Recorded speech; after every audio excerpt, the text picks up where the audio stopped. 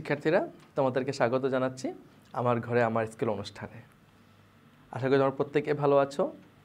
বরাবরের মতো তোমাদের সাথে আছি আমি মোহাম্মদ সাইফুল ইসলাম এবং আমরা অর্থনীতি বিষয় নিয়ে আজকে আলোচনা করব। আমরা আজকে নবম শ্রেণীর অর্থনীতি নিয়ে পড়ব, দ্বিতীয় অধ্যায়টা নিয়ে আলোচনা করার চেষ্টা করব। দ্বিতীয় অধ্যায়ে আমরা অর্থনীতির বেশ কিছু গুরুত্বপূর্ণ ধারণাসমূহ সম্পর্কে আলোচনা করেছিলাম।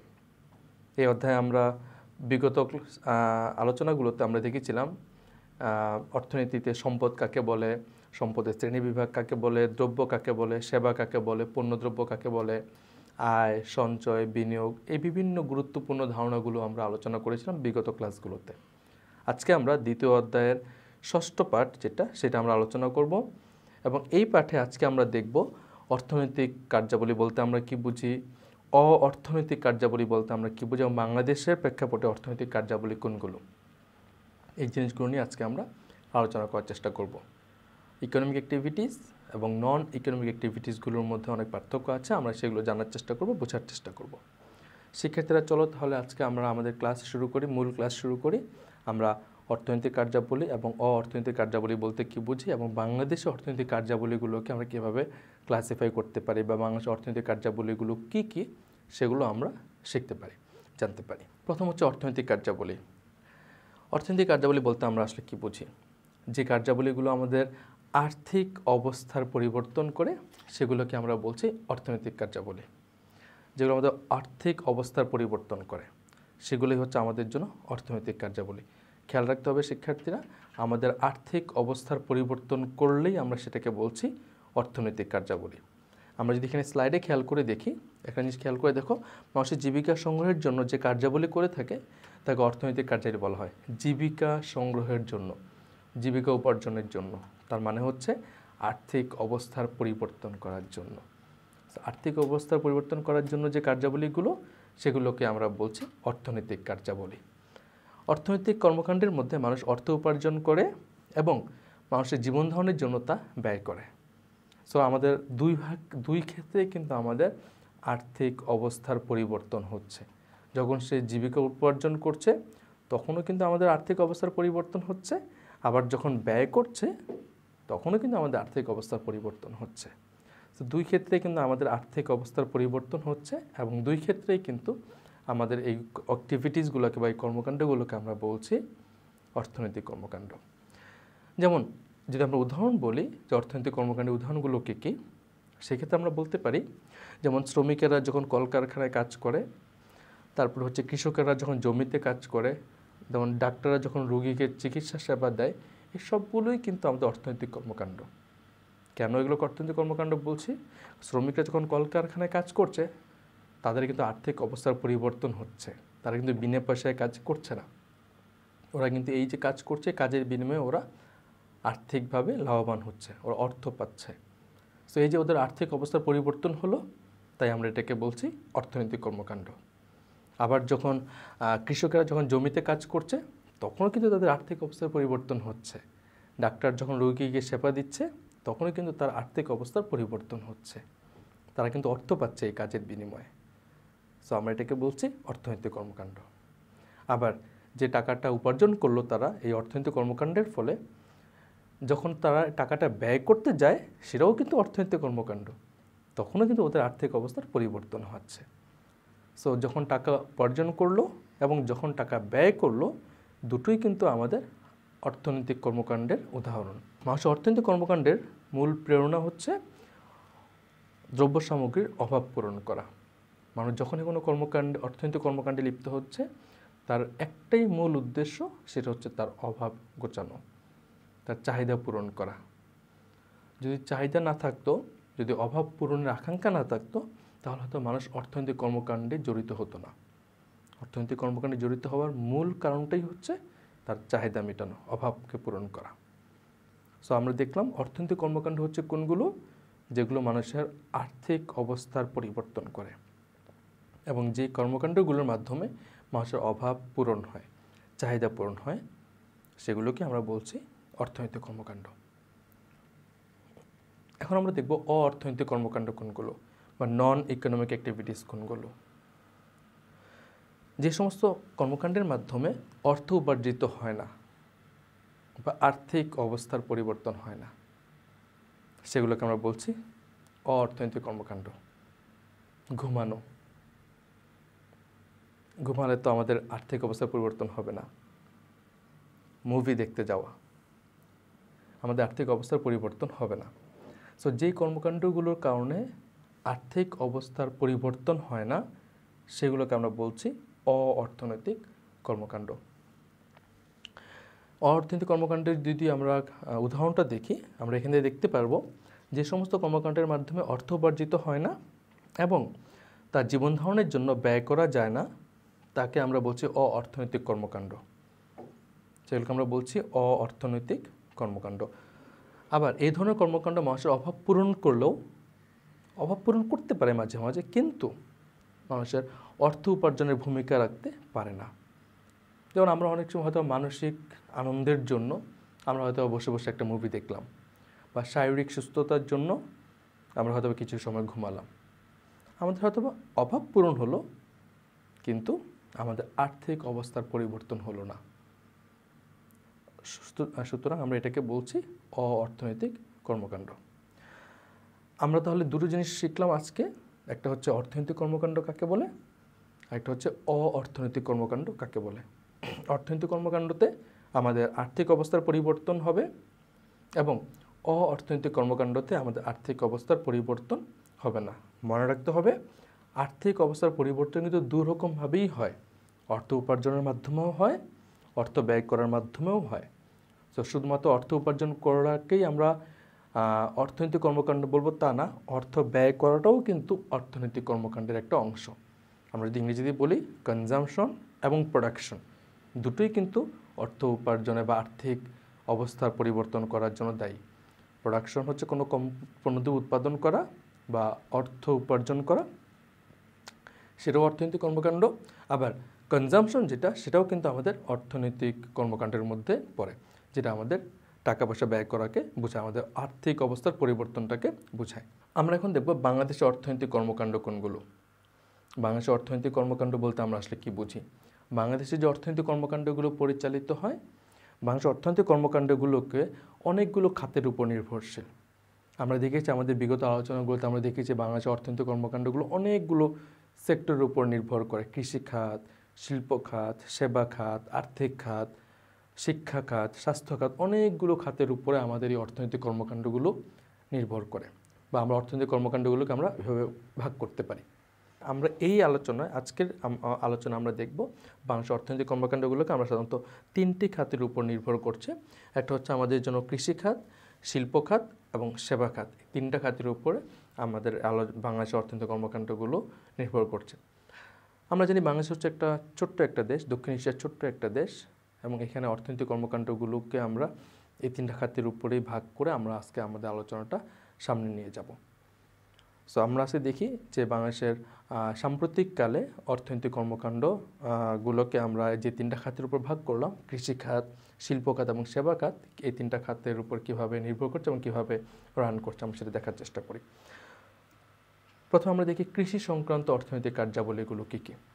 আমরা জানি বাংলাদেশ একটা কৃষি নির্ভর দেশ। বাংলাদেশের অর্থনীতিতে বা মোট যে জাতীয় উৎপাদনে কৃষি খুব গুরুত্বপূর্ণ একটা ভূমিকা পালন করে।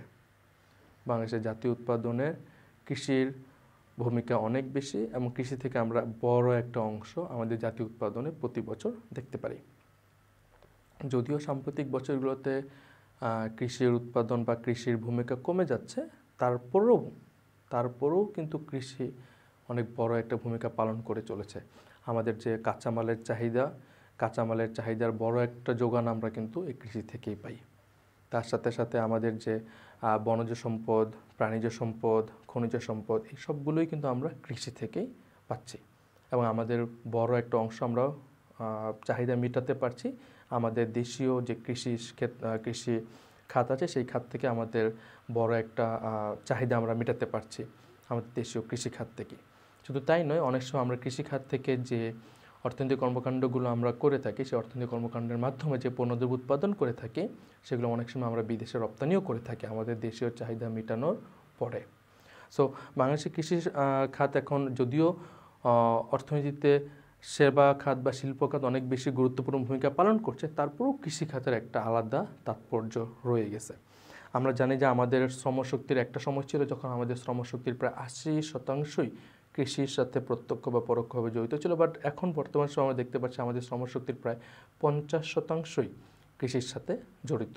এবং এখানে আরেকটা ব্যাপার হচ্ছে আমাদের মোট জনসংখ্যা প্রায় 75% মানুষই, একটা সময় ছিল যখন আমাদের প্রায় 85% মানুষই কৃষির সাথে নির্ভরশীল টোটাল যে পপুলেশন, বাট এখন আমরা দেখছি আমাদের দেশের প্রায় 75% মানুষই এখনও কৃষির সাথে ডিরেক্টলি অথবা ইনডিরেক্টলি রিলেটেড। এবং আমাদের টোটাল যে শ্রমশক্তি আছে, টোটাল শ্রমশক্তির প্রায় 50%ই কৃষির সাথে জড়িত। এবং এখানে আমরা একটা জিনিস খেয়াল করে দেখছি যে জমি চাষ করা, বীজ বপন করা, পানি সেচ, সার দেওয়া, কীটনাশক ওষুধ ছিটানো, ফসল কাটা, ফসল তোলা, ফসল বপন, বীজ বপন করা, এই সমস্ত কার্যাবলীগুলোকে আমরা বলছি আমাদের কৃষি সংক্রান্ত অর্থনৈতিক কার্যাবলী। এবং তার সাথে সাথে আমরা যদি আরও কিছু উদাহরণ দেখি, যেমন মাছ ধরা, মাছ চাষ করা, খনিজ পদার্থ আহরণ করা, বনজ সম্পদ আহরণ করা, এই ধরনের কার্যাবলীও কিন্তু আমাদের কৃষি অর্থনৈতিক কার্যাবলীর মধ্যে অন্তর্ভুক্ত। এবং এই কার্যাবলীগুলো কিন্তু আমাদের অর্থনীতিতে গুরুত্বপূর্ণ ভূমিকা পালন করে চলেছে, আমাদের কাঁচামালের চাহিদা পূরণ করছে, তার সাথে সাথে আমাদের দেশের যে মোট যে দেশীয় উৎপাদন সেখানে একটা গুরুত্বপূর্ণ ভূমিকা পালন করে চলেছে আমাদের এই কৃষি খাতের অর্থনৈতিক কর্মকাণ্ডগুলো। যদিও আমাদের কৃষি খাতের অর্থনৈতিক কর্মকাণ্ড কিছুটা কমে গিয়েছে, বাট তারপর একটা গুরুত্বপূর্ণ একটা তাৎপর্য বহন করে চলেছে আমাদের অর্থনীতিতে। এখন আমরা দেখব কৃষি বহির্ভূত অর্থনৈতিক কর্মকাণ্ড কোনগুলো। আমরা বলেছিলাম যে আমাদের বাংলাদেশের অর্থনৈতিক কর্মকাণ্ডগুলো আমরা 3 ভাগে ভাগ করেছিলাম, কৃষি খাতের অর্থনৈতিক কর্মকাণ্ড, একটা হচ্ছে আমাদের কৃষি বহির্ভূত অর্থনৈতিক কর্মকাণ্ড, যেগুলো আমাদের শিল্প খাত এবং সেবা খাত। শিল্প খাত এবং সেবা খাতের কর্মকাণ্ডগুলো দিন দিন বাড়ছে, সময়ের সাথে সাথে পাল্লা দিয়ে, অন্যান্য দেশের সাথে পাল্লা দিয়ে আমরা জানি যে এখন আমাদের শিল্প খাত এবং সেবা খাতের অর্থনৈতিক কর্মকাণ্ড কৃষির চাইতে বেশি, বা কৃষির মতো অনেক বেশি, কৃষির চেয়ে অনেক দ্রুত গতিতে এগিয়ে চলছে। আমরা জানি যে এখনকার সময়ে মানুষরা অনেক বেশি সেবা খাতে কাজ করতে চায় বা শিল্প খাতে কাজ করতে চায়, কৃষি খাতে হয়তো মানুষজন তত বেশি কাজ করতে চায় না। সো আমরা দেখি যে শিল্প খাত এবং সেবা খাতে আমাদের অর্থনৈতিক কর্মকাণ্ড দিন দিন বাড়ছে। আমরা যদি এখানে যদি আমরা উদাহরণ দেখি, আমরা খেয়াল করে দেখব কৃষি ছাড়াও এদেশে মানুষের অর্থনৈতিক কাজগুলোর মধ্যে পোশাক শিল্পের কাজ একটা গুরুত্বপূর্ণ অংশ। আমরা জানি যে আমাদের বৈদেশিক যে মুদ্রা আমরা আয় করি তার বড় একটা অংশই আসে আমাদের পোশাক খাত থেকে, যেটা পোশাক আমরা তৈরি করে আমরা বিদেশে রপ্তানি করে থাকি, ওই পোশাক খাত থেকে আমাদের গুরুত্বপূর্ণ একটা আয় আসে আমরা জানি। তারপর হচ্ছে ক্ষুদ্র এবং কুটির শিল্পের যে কাজ, সেটাও একটা গুরুত্বপূর্ণ শিল্পের কাজ। তাছাড়া বড় বড় শিল্প কারখানার কাজ, সরকারি বেসরকারি বিভিন্ন রকম চাকরি, রাস্তাঘাট বানানো, রেল লাইন নির্মাণ, যানবাহন চালানো, ছোটো ব্যবসা বাণিজ্য ইত্যাদি, এসবগুলো কাজই হচ্ছে আমাদের শিল্প খাতের কাজ, যেগুলো আমাদের অর্থনীতিতে গুরুত্বপূর্ণ ভূমিকা পালন করছে। মনে রাখতে হবে এই সবগুলো কর্মকাণ্ডই কিন্তু আমাদের অর্থনৈতিক কর্মকাণ্ড, যেগুলো আমাদের আর্থিক অবস্থার পরিবর্তন করছে, ব্যক্তিগত পর্যায় থেকে শুরু করে সামাজিকভাবে, ব্যবসায়িকভাবে এবং জাতীয়ভাবেও আমাদের অর্থনৈতিক কর্মকাণ্ড আমাদের আর্থিক অবস্থার পরিবর্তন করছে। সেই কর্মকাণ্ডগুলো হচ্ছে আমাদের শিল্প খাতের অর্থনৈতিক কর্মকাণ্ডের উদাহরণ। আমরা বলেছিলাম যে এই শিল্প খাতের অর্থনৈতিক কর্মকাণ্ডের মধ্যে আরও কিছু উদাহরণ আছে আমরা দেখেছি এখানে, যেমন এছাড়া খেলনা, পুতুল ও মিষ্টি তৈরি, দর্জি, কুমারের কাজ, দর্জির কাজ, স্বর্ণকার, চর্মকার, তাঁতি, কাঠুরি, এরকম আরও অনেকগুলো উদাহরণ আছে যেগুলো আমাদের শিল্প খাতের অর্থনৈতিক কর্মকাণ্ডের উদাহরণ। এবং অর্থনৈতিক কর্মকাণ্ডগুলো আমাদের আর্থিক অবস্থার পরিবর্তন করছে, আমাদের দেশীয় অর্থনীতিতে গুরুত্বপূর্ণ ভূমিকা পালন করছে। আমরা তার সাথে সাথে আমরা জানি যে আমাদের সেবা খাতের কর্মকাণ্ডগুলিও আমাদের অর্থনৈতিক কর্মকাণ্ডের অন্তর্ভুক্ত। সেবা খাতেও কিছু গুরুত্বপূর্ণ ভূমিকা পালন করে চলছে। সেবা খাতের যে গুরুত্বপূর্ণ যে কর্মকাণ্ডগুলো আছে সেগুলোকে আমরা বলছি ডাক্তার যে রোগীকে চিকিৎসা প্রদান করছে, শিক্ষক যে শিক্ষার্থীকে শেখাচ্ছে, এই ধরনের কার্যগুলোকে আমরা বলছি সেবা খাতের অর্থনৈতিক কর্মকাণ্ড, যেগুলো আমাদের আর্থিক অবস্থা পরিবর্তন করছে। এখানে আরও কয়েকটা উদাহরণ দেওয়া আছে শিক্ষার্থীরা, তোমরা যদি খেয়াল করে দেখো এখানে, যেমন গ্রামে অনেকে ডাক্তারি করছে, কবিরাজ আছে, ডাক্তার আছে, ঝাড়ফুঁক দিচ্ছে, বন্যপ্রাণীর খেলা দেখানো, এগুলোও কিন্তু অর্থনৈতিক কার্যাবলীর মধ্যে অন্তর্ভুক্ত, সেবা খাতের অর্থনৈতিক কর্মকাণ্ডের মধ্যে অন্তর্ভুক্ত, যেগুলো আমাদের আর্থিক অবস্থা পরিবর্তন করছে। তো আমরা এখানে দেখতে পেলাম যে আমাদের বাংলাদেশের অর্থনৈতিক কর্মকাণ্ডগুলোকে আমরা 3টা ভাগে ভাগ করতে পারলাম। একটা হচ্ছে কৃষি খাতের অর্থনৈতিক কর্মকাণ্ড, আরেকটা হচ্ছে আমাদের শিল্প খাতের অর্থনৈতিক কর্মকাণ্ড, এবং 3 নম্বর হচ্ছে সেবা খাতের অর্থনৈতিক কর্মকাণ্ড। সো বাংলাদেশের অর্থনৈতিক কর্মকাণ্ডগুলোতে আমরা ব্রডলি এই 3টা ক্যাটাগরিতে ভাগ করতে পারি: কৃষি খাত, শিল্প খাত, সেবা খাত। সো কৃষি খাতের অর্থনৈতিক কর্মকাণ্ডগুলো আগের তুলনায় হয়তোবা কিছুটা কমে গিয়েছে। যদি আমরা তুলনা করি শিল্প এবং সেবা খাতের সাথে, যদি আমরা তুলনা করি, আমরা দেখতে পাচ্ছি যে কৃষি খাতের অর্থনৈতিক কর্মকাণ্ডগুলো কিছুটা কমে গিয়েছে, বাট তারপরেও কিন্তু একটা গুরুত্বপূর্ণ ভূমিকা পালন করে চলছে এবং আমাদের দেশীয় উৎপাদনে অনেক গুরুত্বপূর্ণ একটা ভূমিকা পালন করছে আমাদের কৃষিখাত। তার সাথে সাথে আমাদের শিল্প এবং সেবা খাতের অর্থনৈতিক কর্মকাণ্ড দিন দিন বাড়ছে। শিল্প এবং সেবা খাত আমাদের অর্থনীতিতে এখন মূল চালিকা শক্তি হিসেবে কাজ করছে এবং দিন দিন এই ক্ষেত্রের অর্থনৈতিক কার্যাবলীগুলো বেড়ে চলছে। সো আজকের ক্লাসে আমরা যেটা শিখলাম, আজকের পাঠ থেকে আমরা যেটা শিখলাম সেটা হচ্ছে আমাদের অর্থনৈতিক কার্যাবলীগুলো কী কী এবং অর্থনৈতিক কার্যাবলীগুলো কী কী। আমি যদি একটু রিপিট করি, আমরা দেখব অর্থনৈতিক কার্যাবলী হচ্ছে যেগুলো আমাদের আর্থিক অবস্থা পরিবর্তন করে, সেগুলো আমাদের অর্থনৈতিক কার্যাবলী। যেগুলো আমাদের আর্থিক অবস্থার পরিবর্তন করে না, সেগুলো হচ্ছে অর্থনৈতিক কার্যাবলী। আমরা এখানে কিছু উদাহরণ দেখেছি অর্থনৈতিক কার্যাবলী এবং অর্থনৈতিক কার্যাবলী উদাহরণ আমরা দেখেছি। তার সাথে আমরা দেখলাম বাংলাদেশের অর্থনৈতিক কার্যাবলীগুলো কী কী। বাংলাদেশের অর্থনৈতিক কার্যাবলীগুলোর মধ্যে আমরা দেখেছি 3 রকমের। বাংলাদেশের সব রকম অর্থনৈতিক কার্যাবলীগুলো আমরা 3টা ভাগে ভাগ করেছি। একটা হচ্ছে আমাদের জন্য কৃষি খাতের অর্থনৈতিক কাজ, শিল্প খাতের অর্থনৈতিক কাজ এবং সেবা খাতের অর্থনৈতিক কাজ।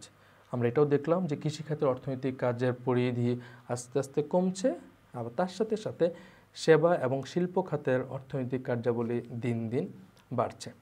সো আশা করি আজকের ক্লাসটা তোমরা বুঝতে পেরেছো এবং এই ক্লাসটা তোমাদের ভালো লেগেছে। আমরা এই ক্লাসের শেষে তোমাদের জন্য একটা হোমওয়ার্ক আছে, যে বাড়ির কাজটা যেটা আছে আমাদের জন্য, সেটা হচ্ছে অর্থনৈতিক কার্যাবলী এবং অর্থনৈতিক কার্যাবলীর মধ্যে পার্থক্য লিখতে হবে তোমাদেরকে।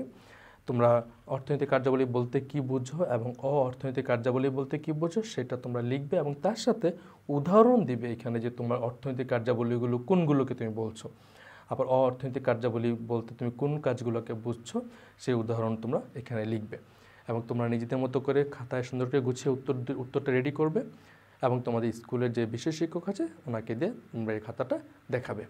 আশা করি তোমরা সবাই আমার ক্লাসটা পছন্দ করেছো। তোমরা যদি পুনরায় আমার এই ক্লাসটা দেখতে চাও, তোমরা কিশোর বাতায়ন এবং আমার স্কুলের ফেসবুক পেজে তোমরা দেখতে পারবে এবং তার সাথে সাথে ইউটিউবেও তোমরা এই ক্লাসটা পুনরায় দেখতে পারবে।